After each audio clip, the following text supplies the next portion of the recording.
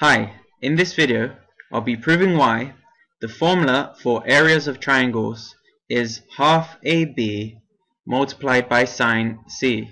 I'll be proving why this formula works using the diagram to my left. Now the triangle to my left has four vertices A, B, C and N. Now the line AC actually has the length B. The line BC has the length A, and the line AB has the length C, and the line AN has the length AN. Now, inside this large triangle, there are two right-angled triangles.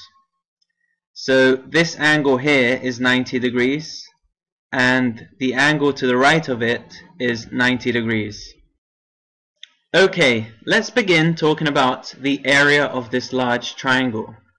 The area of this large triangle equals A multiplied by AN divided by 2.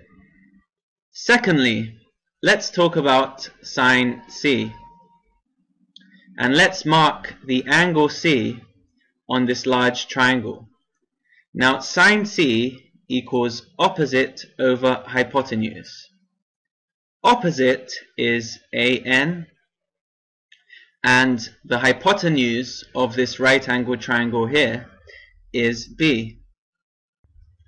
Now, as we know what the area of the triangle is, and we know what sine C is, let's find out what AN is in terms of sine C.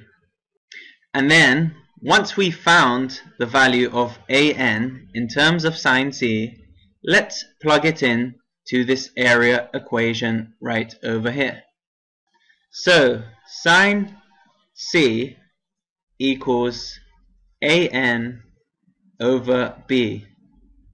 If we multiply both sides of this equation here by B, we get AN equals B multiplied by sine C.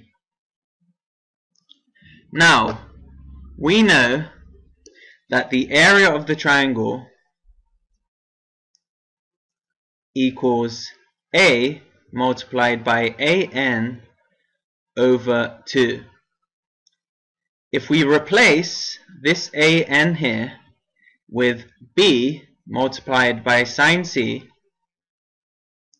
we get A multiplied by B multiplied by sine C over 2 equals the area of the triangle. So, we've proved that the area of that large triangle is half AB multiplied by sine C.